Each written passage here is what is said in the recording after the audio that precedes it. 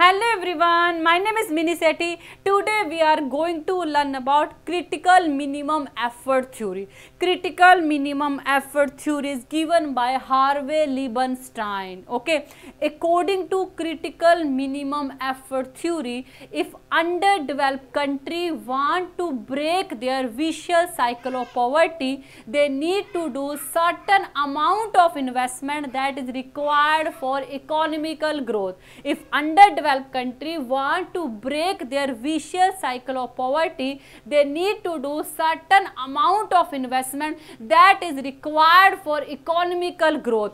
Or we can say that if underdeveloped country want to come out from their poverty trap, they need to do that amount of investment that is required for economical growth. And investment that is required for economical growth is critical minimum effort. Investment that is required for economical growth is critical minimum effort. If underdeveloped country want to break their vicious cycle of poverty, they need to do critical minimum effort. Okay, to understand this whole theory, you need to understand two type of forces. First is shocks and other one stimulant. What does mean by shocks? Shocks are income depressing force. Shocks basically reduce income of any economy. Shocks basically depress economical development of any country. Okay, for example, if in any country have a lack of technology, if in any country have a lack of new method, lack of new invention, they are using old method of production. All country are becoming advanced, but these country are using old method of production, using old method of technology. As a result, income of this country will depress and economical development of these country will depress. Okay, because stimulant are those force that depress income as well as economical development of any country.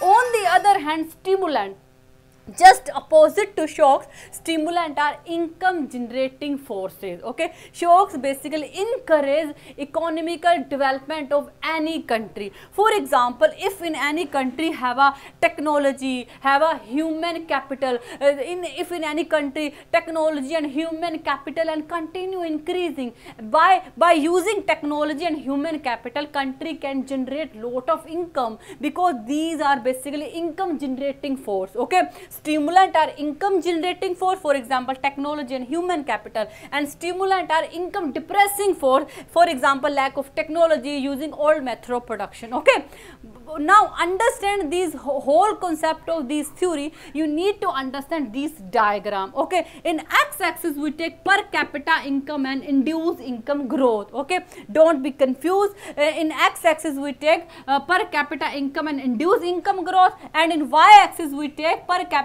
income and induced income decline. Okay, x-axis induced income growth and y-axis induced income decline. Mean in x-axis we take per capita income and growth in induced income, in y-axis we take per capita income and decline in induced income. Okay, and this 45-degree straight line represent balanced growth path in any economy.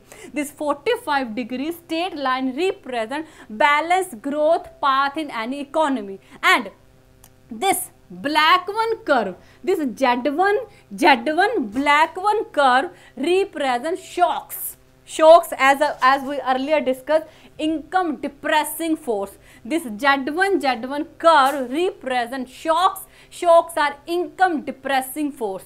And this green one, X1 curve represents stimulant. Stimulant are income generating force. Okay, Z1 black one curve represents shocks, and X1 curve, green one curve represents stimulant. Okay, now in introduction of this theory I told you, if underdeveloped country want to break their vicious cycle of poverty, they need to do critical minimum effort. Okay, means they need to do certain amount of investment that is required for economical growth. Okay, if underdeveloped country do investment that is equal to critical minimum effort, listen carefully.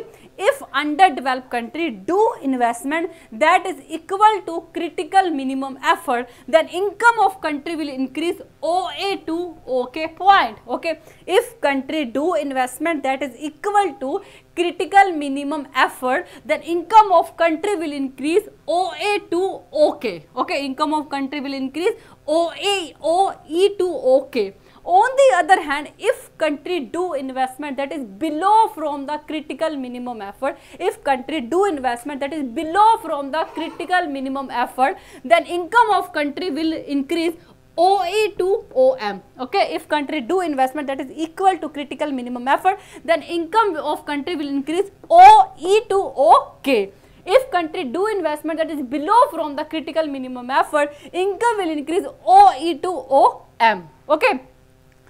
But most important thing, when country do investment that is below from the critical minimum effort, it will not beneficial for country.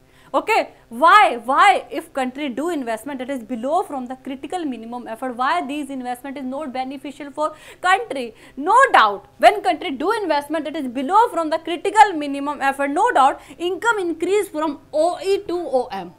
Okay, and at this level per capita income can increase up to NA level. But at this level shocks are more than stimulant in any economy. Okay, at this income, at OM income level, amount of shocks is equal to FB. At OM income level, amount of shocks is equal to FB. This black one curve represents shocks and B line touch to black one curve. So this FB is amount of shocks and amount of stimulant is FA. Okay, this green curve represents stimulant and A touch green curve. Okay, so FB is amount of shocks at OM income level which is generated from the investment below the critical minimum amount. Shocks are more than stimulant. Amount of shocks is equal to FB. Okay, amount of shocks is equal to FB and amount of stimulant is FA. You can clearly see FB is more than FA. Okay, as a result economy will move downward, economy will follow the downward path of A, B, C, D, E. Okay, you can see when country do investment that is below from the critical minimum effort, as a result country follow downward path, country is moving downward, economy is going backward, economy is going downward. Okay, instead of rising our economical development is declining. You can easily say country is moving downward, country is falling downward path from A, B, C, D. Finally, it comes at E point. E is lowest equilibrium point. E is very lowest equilibrium point because country do investment less than that is required. Country do investment below the critical minimum effort. As a result, country follow a downward path. Economy move downward. Okay, from A to E point. E is very lowest equilibrium point. On the other hand, if country do investment that is equal to critical minimum level, if country do investment that is critical minimum level, then income will generate OM to OK point. If country do investment that is equal to critical minimum level, income will generate OM to OK level. Okay, at this level per capita income can increase up to SG level. Okay, per capita income can increase up to SG level, and G is basically critical minimum point. Okay, at G point stimulant are and shocks are equal to each other at highest equilibrium point. At G point stimulant are and shocks are equal to each other at highest equilibrium point. Okay, after G point you can see that after G point this Z1 curve is shocks and X1 curve is stimulant. Z1 is income depressing force, X1 is income generating force. After G point, your income depressing force is going down. You can see Z1 curve is going down and X1 curve is income generating force curve is going upward. Means after G point your income depressing force becoming weaker and income generating curve becoming stronger. As a result, your economy will move endless expansion of per capita income. You can see this by this arrow. Your after G point your economy will move endless expansion of your per capita income. Okay, this is result country do investment equal to critical minimum effort. So it is very essential underdeveloped country must do investment that is equal to critical minimum effort. I think you got understood about whole theory. Thank you so much for watching this video and take care. Bye.